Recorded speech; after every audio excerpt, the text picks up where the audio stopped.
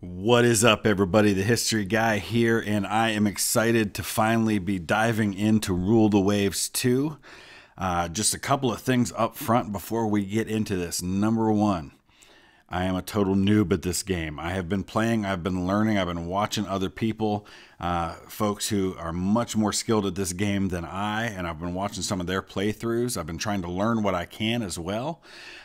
Just enough to get me up to speed so that I feel like I can at least tackle the basics of this game. So please, if you're looking for an expert to show you exactly what to do, I'm not your guy. There's some great YouTubers out there who do that, but this is more for the folks who have been longtime followers of this channel or have newly discovered it, who have been asking when I was going to play this. So here we go. As we go along, as with all of my games, I welcome your input, your constructive criticism. If you have something that will help me to learn how to play this game better and also will help other people who are watching learn how to play this game better, by all means, please use the comment section below and offer your input. I've gotten so much better at so many games because of the viewers. So let's dive in. Let's have some fun in the process, maybe talk a little history as I learn some of that. I've been trying to study up on this period in history and on naval warfare at this time. So I'm going to dive in and I'm going to choose Germany. I feel like from all of your advice and from my own research that seems like a good nation to choose as a new player who's doing his first kind of long playthrough in the game. I'm going to make mistakes. I'm going to mess up. I definitely have a lot to learn, especially where it comes to the combat on this game. But we're going to have some fun in the process. So we're going to choose Germany. And let's take a look a little bit at how things start for Germany in 1900. Obviously, the leader is Kaiser Wilhelm II. He is a cousin, a first cousin to King George V of Great Britain. Of course, at this point in history, it's actually Edward VII. Or no, probably still Victoria at this point. Victoria, who is Kaiser Wilhelm's grandmother, is queen in Great Britain. It'll be very quickly followed by Edward VII and then by George V in 1910. We'll kind of talk through more of that dynamic as we go along. But in the meantime, our build area is obviously Northern Europe. Here's the game's naval budget versus the historic naval budget. I believe these are in millions, so that would be $36 million versus $16 million. They're cautious. They're a technology leader, which I like. A bombastic head of state. Yeah, Kaiser Wilhelm was known for that a little bit. Our dock size is 14,000, which is a little smaller than some of the other nations, but we'll build that up. Some research advantages: armor development, subdivision, and damage control, AP projectiles, naval aviation, lighter than air. That'll be down the road. We will get into carrier warfare and all of that. Missile technology, cross-deck fire, bomb and torpedo. Interesting. We have no 10-inch guns, but we have 9-inch and 11-inch right now. So we're going to dive into Germany. Let's go ahead and hit OK. And Tirpitz, who was historically the guy who kind of led the naval revolution in Germany, but in this case we are going to be History Guy. We're going to go with a large fleet. Well, you know what? Let's go medium, just because, I gotta manage this as best I can. We're going to go ahead and build a manual legacy fleet, which means we get to build our beginning fleet here. So let's go ahead and dive into this. So first things first, we need to design and build our initial fleet, our legacy fleet that we take into the game. Just for historical reference, obviously this is 1900. In 1890, 10 years before this, the German fleet historically was made of 13 battleships. Those would have been, the pre-dreadnought types, 23 cruisers, 30 what would have been known as TBDs, I guess those are torpedo boats, and then 15 miscellaneous ships. A very small navy, mostly coastal defense type thing. By 1914, the year that World War I began, after a massive buildup, this kind of arms race between Germany and the British, and building up a navy. By 1914, 47 battleships in the German Navy, 57 cruisers, 143 destroyers, 91 TBDs, and 45 submarines. So that is kind of my goal by 1914, is to at least be historical, if not a little better than that. And I'm actually going to start by building a historic battleship, pre-dreadnought battleship that the Germans actually had. This is the Wittelsbach class that I want to build, and I'll talk a little bit about this. We're going to try and make it as close to the real thing as possible, and then from there I'll just go kind of ahistorical and build whatever I want. But I guess we're going with a pre-dreadnought battleship. Now, just to get it started, I'll hit the auto design, and then from there I'll make the tweaks to get this a little bit more like the Wittelsbach class. So the Wittelsbach class went 18 knots, so we're good on that. It actually had a complement of 680 men. Now, that may not end up exact. Right now it's at 938. We'll see where it's at once I adjust some things to this. They had 4 9.4-inch guns. So in this case, we're going to go with just 4 9-inch guns, which is what it already has. Quality's not good on those. Hopefully we'll get some research to be able to build that up. I don't like having a -1 quality gun. And I love with the gun data here, it shows you at different ranges what those guns will penetrate. So that is kind of our barometer for seeing what kind of weapons we're building and how well they'll be able to keep up against what our potential enemies put out there. So with that in mind, let's take a look. It's also got 18 6-inch guns. So we're going to go ahead and drop that down to 6-inch guns. There's 18 of those. I actually would prefer to put those up on top if we're able to do that. I'm not sure how that's going to work out. We'll start by, I don't even know if I have the technology to do it that way. Then they also had 12 3.5-inch guns, so we'll go with 12 3-inch guns in this case. It had 6 18-inch torpedo tubes. I don't know if that's, it looks like we've got 4 of them. I don't know if we can add additionals or not, but if we can, I'll certainly do that. It looks like probably not.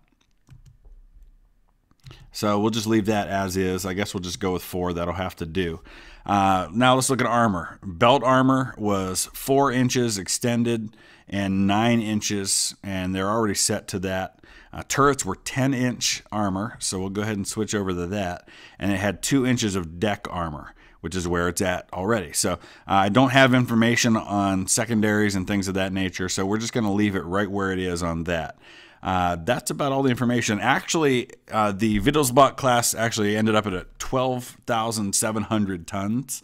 At that, with all of that build, obviously we're a little higher than that, but we can come down some. I'd like to have a little bit of extra weight, although I don't expect I'll probably upgrade these too much. But I'll leave a little bit of extra weight. I don't know how much that'll allow me to upgrade anything, but let's go ahead and type in the class, and now we're going to do the check and see what it's going to tell me is wrong. Do you really want to armor the main turrets that heavy? Yes, I do. Range of fire for secondary guns reduced by 40% due to lack of suitable training and elevation gear for secondary turrets. All right, what happens if we change those to casemate guns? How does that affect what? Okay. That actually makes it better. So I guess we'll go with casemate guns. I don't know what the Wittelsbach had if they were casemate guns. I just know they were secondary guns. So yes, we do want it that heavy, and we're going to go ahead and build that. Now, I believe historically there were 5 of them. I'll just go ahead and let it name whatever the names it comes up with in this case. It didn't have 5 in 1900. I think most of those were rolled out around 1901, 1902, 1903. But we're going to go ahead and build 5 of them. So there you have it. We got the Wittelsbach, the Weissenberg, the Wetten, the Zähringen, and the Mecklenburg. So those are 13,600. And that'll be a nice start to my Navy. Obviously, I've got a lot more to build than that. While I'm thinking about it, I just want to let you know that those of you who are patrons, I believe at the $5 and $10 level per month, you do get to choose the name of a ship, which will be your ship in this series that we'll try to keep alive as best we can. So I will be sending out a message to all of you who are patrons to ask you what type of ship you want and what you would like the name to be. As long as it's family friendly, it can be anything you want. It doesn't have to be German, but it'll become part of the Navy. If you want to get on board with that, use the link in the description below. You can check out Patreon and get on board and help support me in that way. All right, let's go ahead and dive back in and start looking at cruisers. All right, cruiser time. We're going to go with some armored cruisers, and these are going to be basically not a lot of difference between these and the pre-dreadnought battleships. They're going to be almost as heavy. They're going to be a little faster. So I'm just taking a look, and I'm honestly not going to make a lot of changes with my initial fleet. I'll pretty much go with what it builds. I want to see what it does with the check. It doesn't like the guns at this size. I don't know how good the quality is if we go higher or lower. Ship's a little overweight, but otherwise no issues there. Let's keep the complement where it is. Let's go a little bit heavier. Now the game, if I understand this right, depending on what you build, it will reassign the class. So I can't say I want an armored cruiser and then build it like a battleship. It'll redesignate it as a battleship. So hopefully by going up with the displacement to where I did, it's not going to give me an issue with it being a cruiser. It looks like we're all okay there. Again, I'll probably just keep it right where it is for now, at least for my legacy fleet, until I can start upping, upgrading and doing some new things with this. I wonder if I could go a little faster, how much that's going to cost. Oh, big difference in weight, so obviously not going to do that. All right, so we're good there. Victoria Louise. And those are just about as expensive as the battleships. So I guess we'll just build 3 of those for now because we don't have much money left. Now let's move on to light cruisers. I don't know what those are going to cost. So 5,600 is the displacement on those. Looks like we're going to have 5-inch guns. The quality sucks on those too, unfortunately. Let's check that design. Oh, bad design. We have not developed turrets in this position, so that's not going to work at all. So we're going to have to make some changes with that. Let's see. We're in the casemate. That's, I guess, where we need to be. What was it that it was saying was wrong? Above water tubes not researched. You know what? Forget the light cruisers for now. We can build some of those later. Let's build some destroyers with the money that I've got left. 500 tons, nice and small. V1 is what it's going with. I don't like that it doesn't have a name, but I guess you're going to have so many different destroyers that that's understandable that that would be the case. So I guess we'll just keep that for now, and all the names are going to be probably generic things. So those are 27 knot speed to start. Heavier crowded centerline gun and torpedo mounts will affect range of fire. All right. I don't know exactly what I can do with that. Let me play with that a little bit. All right, so 500 is the biggest displacement I can build for destroyers right now. So I'm going to have cramped complement. We're going to be slightly overweight. I guess I could fix the weight issue by removing a few rounds. That doesn't look like it's having any kind of an impact. Not at those size rounds. So we're just going to go with it. We're not going to keep these as our top line cruisers for very long, or destroyers for very long anyway. We can only build 12 at a time, so let's go ahead and throw 12 of them in there. We've still got some money to spend, so I guess let's see if we can build another Victoria Louise. Not even close. Can we build some more destroyers? I guess we can run another set of 12 or 10. There we go. So that's going to be our starting fleet. We're going to upgrade that and complement it very quickly, starting with some light cruisers and then some more additional armored cruisers and battleships as we develop new technologies. But I think for now, that is it for my initial fleet. Now, I believe the next phase is that we actually start construction. Yeah, under construction. And the reason we want to do this is that they're partially constructed already, so you're on your way to kind of having those ones very soon. So we got to look at our monthly balance. Looks like we've got about 6 million almost in monthly balance, 400,000 in the bank. So let's go ahead and build a few light cruisers now. All right, so the Hela class is going to be our light cruiser, and again, we're just going to go with what it already gives me. We've got 4 caliber guns. Those are at least a quality 0, which is a little better. They have a speed of 24 knots.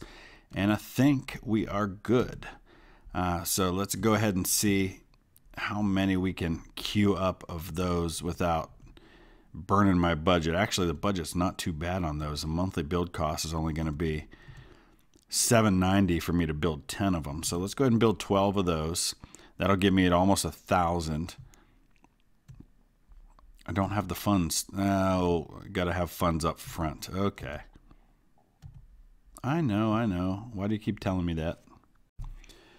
Okay, so I guess we're just not going to build anything. It didn't allow me to do that because of the funds. So we are into turn 1. It is the year 1900. We need to have 5,000 in tonnage in foreign stations. So we'll go ahead and deal with that right away. Let's see how much. These are only 500, so I would have to send out 10 destroyers to do that. Just a lot easier just to send out one of these bad boys, one of my armored cruisers. So let's go ahead and send an armored cruiser to foreign station, and we are all set. So looking at the map, and this is some of the stuff I've got to start learning a little better still. Obviously, we've got a few colonies for the Germans here and there. There's a few in Africa, a few over in the Pacific that we've got to deal with. And so right here, we can see what the British have as far as ships go. They each have an armored cruiser. In the region, I've got a base capacity of 15, which is way less than France and Britain have.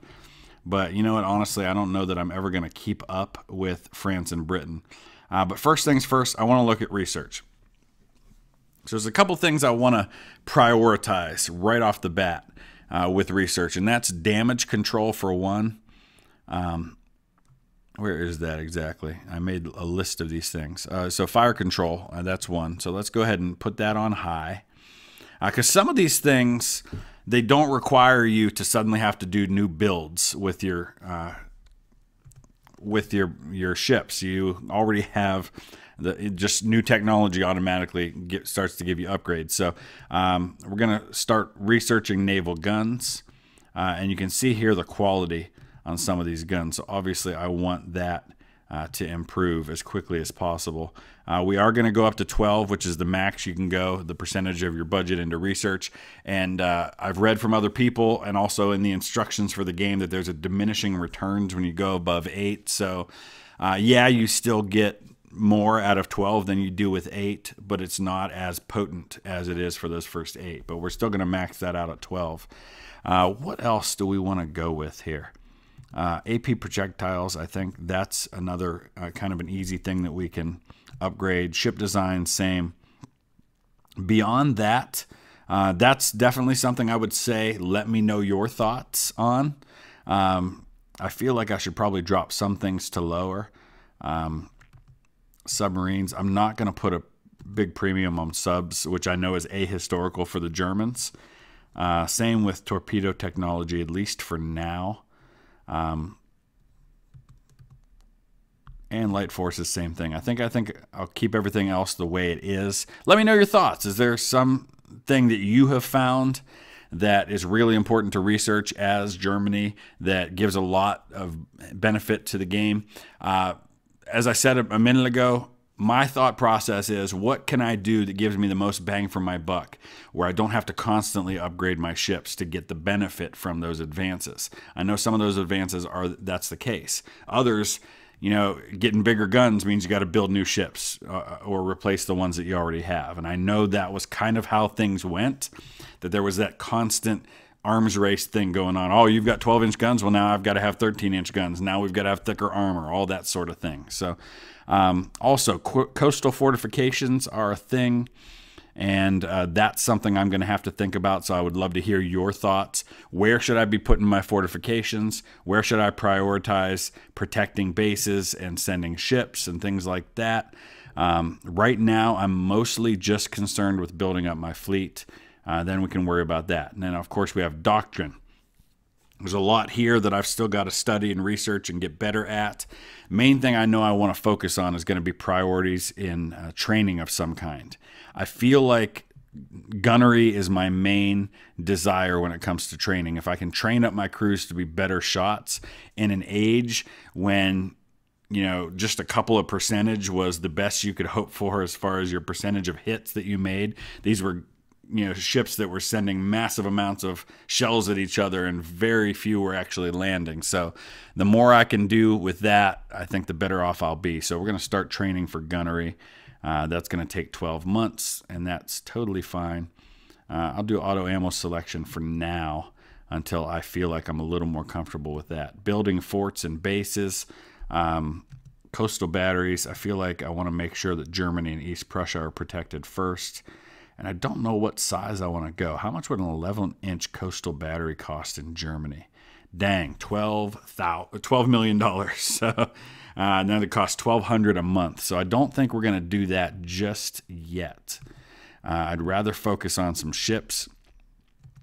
So as I mentioned, light cruisers are my main concern at the moment. I have one designed. I just haven't built any yet. So there's the monthly build cost, $3,000 just to build 2 of those bad boys. So we're going to start with that. And that sets me in the hole as far as funds go, but with my monthly balance still being positive, that should help. I want to save up some money, but I've seen other YouTubers make the mistake of saving too much money because, it's always that kind of, do I wait until the next technology before I start building my ship so that I'm not spending 2 years building a battleship that when it comes off the line, it's already obsolete, that kind of thing. So I do want to balance saving money for better ships, but also I don't want to get to that place where decisions get made that cost me because I held on to too much money. So with that said, I'm feeling like Russia is a good first person to go to war with because I feel like they wouldn't be that difficult, although I don't know how much benefit I get other than prestige from going to war with Russia. So we're going to go high intel effort with them. I think we'll go low with everybody else. I'm going to go none with the U.S. because I'd actually like to try and make an alliance with the U.S. if that's possible. Maybe we'll go medium with everybody else for now, and then I'll adjust depending on what happens. Don't want to end up at war too early, especially with the British. I don't feel like I can handle that right now.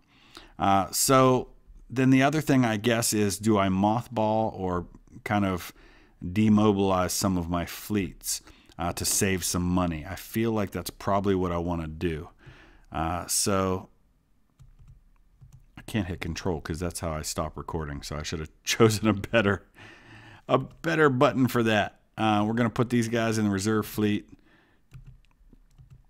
and see how that doesn't save a whole lot on those. It's the big boys that make the big difference. So we'll just keep these guys activated for now. Let's go ahead and put my other 2 cruisers in reserve. Put my battleships in reserve just to save that money for now. Obviously, I know that causes a hit to the quality of your crew, but for now, I'd rather have the cash. So let's go ahead and hit a turn, see if anything happens. All right, so Italy is building an 8-inch coastal battery in Sardinia. They've laid down a battleship, pre-dreadnought battleship, Regina Margherita class. Russia has ordered one in a British shipyard. Japan has laid down a destroyer and a armored cruiser. All right, so not a lot happening just yet. Now we're in the black again on funds. I'm going to go ahead and start building up my docks. Oh, I can't afford it. I've got to wait one more turn. Fine. New research area discovered. Our scientists expect promising results in the new research area of fleet tactics. All right. U.S. is increasing their naval expenditures. Great Britain's built down. You know what? Let's take a look at what everybody else has going on. And I'm trying to remember where you do that. I guess you probably do that here. We can at least look and see what other people have in different places. So here in Northern Europe, Great Britain's got 9 light cruisers and 8 destroyers. You can see what I've got there. So that's kind of where things are. I know there's intel reports. Here we go. That's just that. There's got to be somewhere that I can see whatever. Here we go. What everybody's got. So there's our naval budget, which is actually second only to Great Britain. I've got more battleships than anybody else in service. So maybe now is the time to go to war before people get those in service themselves. Kind of on average with the armored cruisers. way behind on light cruisers, obviously, so we've got to work on that. And I'm way ahead on destroyers, so I've really got kind of the most powerful Navy in the world at the moment. That's obviously going to change fast. Okay, we've got the funds now, I believe, to go ahead and upgrade our dock size. So let's go ahead and do that. That's really all. Let's do it twice, shall we? I can't do it. I got to let it build what they've already got first. So let's kind of move this over. I want to see this a little better. You can just see my tonnage in various areas. I got a ship that's on its way somewhere at the moment, I believe. Probably going to want some coastal fortifications, but I'm not sure of what size I want to do that yet. So let's look at our ships under construction. 18 months it's going to take to get those light cruisers. That is a long time to wait for ships that other people already have. So I'm going to go ahead and get a couple more of those things going. Oh, that puts me below what I've got available. So, yep, we're going to get a third one going. That's going to take 20 months to get into service. And then let's go ahead and take a turn. We're going to probably get some decisions coming soon that will affect the game. Here we go. USA is sounding us out. Oh, that's awesome. That's exactly what I was hoping for. I want an alliance with the United States. The Kaiser thinks that this can make it possible, to save on defense expenditures. What is your response? Excellent idea. It's exactly what I have in mind. Well, that hurts my budget and it hurts my tension. No. Treaty negotiated with the United States. Excellent. That makes me feel a little bit more comfortable moving forward. So we'll go ahead on low intel with them for now and kind of stick with everything else as is. Private shipbuilding is expanding. Mass dock size increased by 1,000 tons. Hey, there's the Matahari. Our top spy has managed to get a hold of the blueprints for the new Russian battleship Evastophy, currently under construction. Let's take a look at this bad boy. So she's got 4 12-inch guns, which is way better than what I've got right now, because I've got 10-inch guns. She's got 14 7-inch guns compared to my 18 6-inch guns on my battleship. It's also got 2 light anti-aircraft guns, which is interesting. I didn't think that would be a concern just yet. She does have thinner belt armor than what I've got on mine, because I believe I've got 10. Yeah. No, I've got 9-inch, so it's the same as that. So, all right, so already they're upping the ante. 17 knots, a little slower than mine, but heavier at 15,000 displacement.